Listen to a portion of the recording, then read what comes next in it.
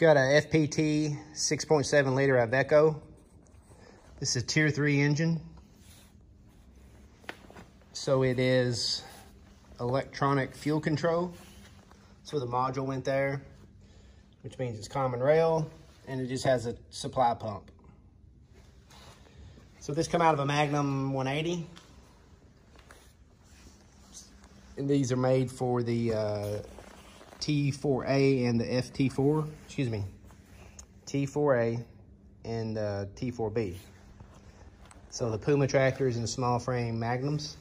And this is actually, we're selling it to a guy for a forestry application, a log skidder.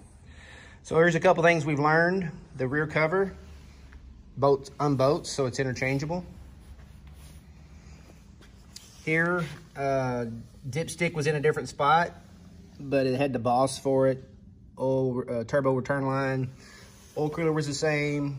Water jackets were different, but everything looked like it was going to bolt up. So we think as a long block, these are going to be the same engines. What helps us is identify your engine is these tag numbers.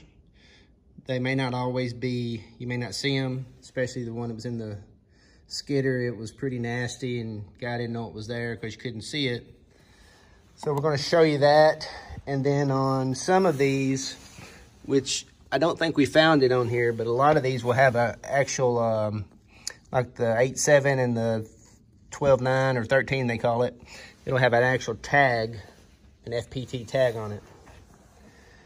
So anyway, the model number, family number, whatever word is on your tag is what we really need to help you, or for us to match something up for you. So instead of us showing you everything we have, you send it to us, and it's easier for us to match that up for you. But starting with the tier system is going to be the easiest place to start.